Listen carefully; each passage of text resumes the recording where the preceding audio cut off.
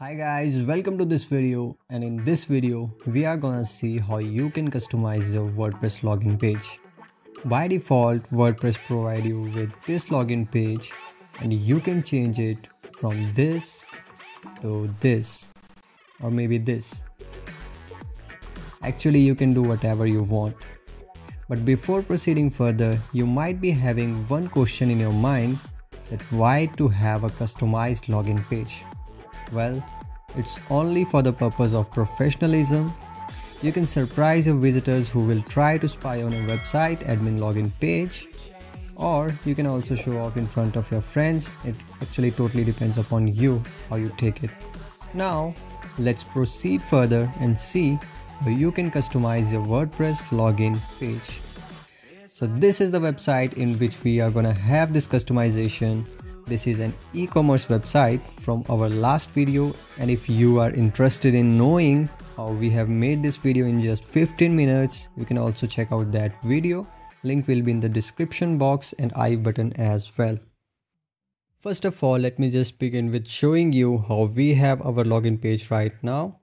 So we need to type here /wp-admin in front of my URL. So you can see here we have this login page right now. So we are gonna customize this login page.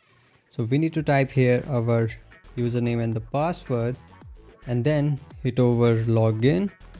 So at the back end here, what we need to do, we need to go to plugins, click on add new, and here at the search bar we need to search here for custom login.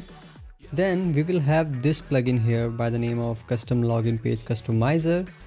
So we need to activate this one. First we need to install it. I have already installed it. So we need to activate this one by clicking over activate here. After activating this plugin, we will have login press option here. So we need to hover here and go to customizer. And then by default, we have this section right here. We have these small icons here at various places. So we can customize each and everything here. Let's start with this one. So if I click here over the change template, you can see here we have various templates available, but they are for paid version. So we need to go for only this one which says default. It's actually free. We will have a default look like this. Otherwise, we can also pay for these various templates if you want to. Now we have this change background option. So if I click here, we can decide our background image in this manner, and you can choose whatever you like. So if I go with this one, we will have a background like this. And here in this section, if I click here, we can decide our logo as well. So if I click here over select image, and let's suppose I want this image here. So if I click here and choose image, you can see here we have our logo at the top. We can decide the logo width, its height, space from the bottom, and we can customize it according to our wishes. So let's suppose here we don't want any logo, so we can also disable logo and it will be gone. Here in this button section, we have customized button option. So if I click here, we can decide the color of button. So let me go with black for now. It will be shown something like this, and when I hover over it, currently it's blue. So if I go down here, we have a button color. In bracket we have hover here, so we can change it to white. So it will be shown something like this. Now our text is also white, so we need to change the text as well. So we have here button text color. On hover we have white now, so we can change it to black. So it will be shown something like this. Now we have button border color for hover. If I change it to black, we can see here we have our black border when I hover my cursor over it. Also, what we can do, we can customize this section here. So if I click here, currently we are having this text that says forget password. So if I click here, I can type whatever I want. So currently it's on forget password. So I can also type here forget your password like this, and it will be appearing here right in this section. So we need to publish this, and let's have a look over our website. Let me go for another browser. I'm using Internet Explorer for this.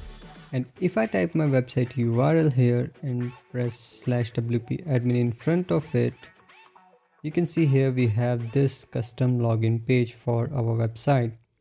Now what we don't want this white background here, so how can we fix it? So if I go to this part here again in my Google Chrome, and if I click here over customize form, we can enable form transparency. So if I click here, you can see here my form is now currently transparent. And if I publish this and see in my this browser, if I refresh this page, you can see I have a look like this.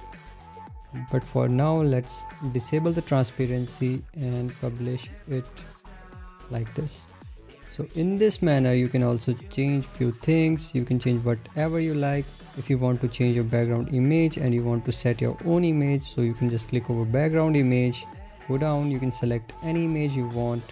For example, this image here. So if I click here and choose this image, you can see it's looking something like this. If I publish this, go to my Internet Explorer and I refresh this page, you can see we have a look like this. So in this way, you can customize your WordPress login page according to your wishes and give your WordPress website a professional look, a professional design. So that's it for now. If you like this video, give this video a thumbs up. And if you are new here, consider subscribing to my channel for more upcoming WordPress related content.